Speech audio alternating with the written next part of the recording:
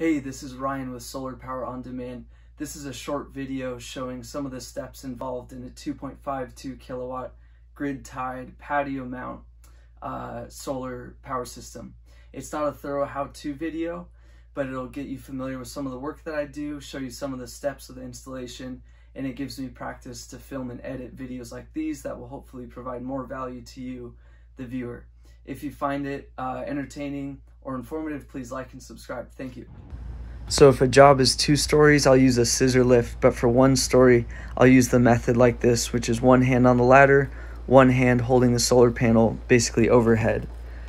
And I'm using Jinko 315 watt panels, which measure 39.1 inches wide by 77 inches long, and they weigh about 59 pounds. So here's the IronRidge Universal Fastening Object, or UFO, used along with a 40mm stopper sleeve. The stopper sleeves come in different heights and they should match the thickness of the solar panel. They're also only needed on the outside edges of the solar panel array. Here I'm using a cordless reciprocating saw with a demolition blade to cut off the excess rail, which is IronRidge XR10 in this case.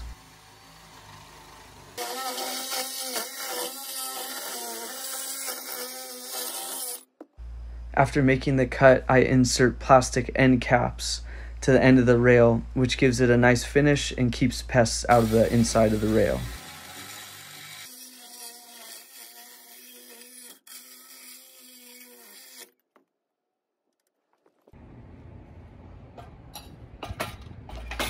At this point, all of the mounting of the solar panels is complete, as well as the mounting of the microinverters, which is on the back side of the solar panels, as seen here.